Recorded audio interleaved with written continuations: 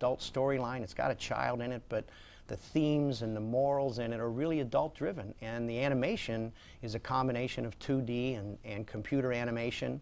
And it's done so beautifully and it's told so wonderfully that everybody who's going to that film is talking about it.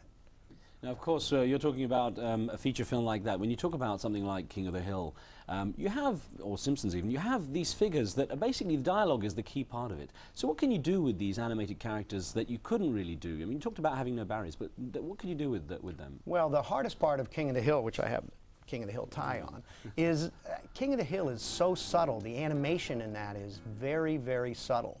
So the jokes are not the big, wide, squash and stretch jokes that came from the 60s and 70s. They're not so cartoony. It's more subtle. It's a wink, it's a blink, it's a nod, it's a shrug of the shoulders.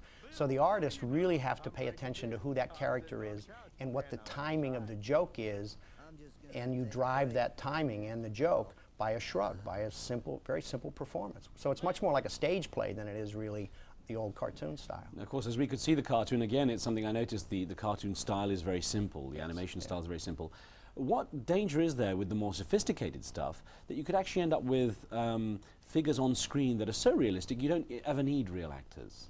Well, I don't think it'll ever get to that place. I mean, there's a form of animation called performance animation or motion capture animation that can give you very realistic human characters.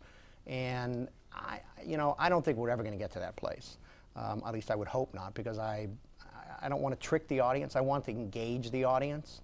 And I think the most important thing, and it's kind of a trust that you have as an animator, you want to bring them into this world. It's not a real world. I mean, The Simpsons is not real.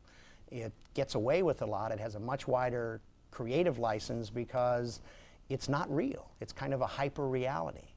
So I don't ever want to get to that place where you're tricking the audience. I don't think the audience will buy that. We'll look at how animators are handling more mature themes when we return. Get your questions ready.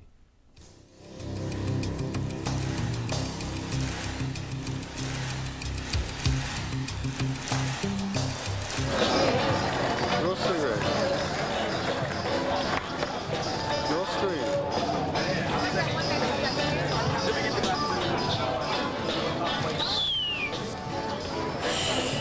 Roll another one. Where'd it go? Best chicken towel.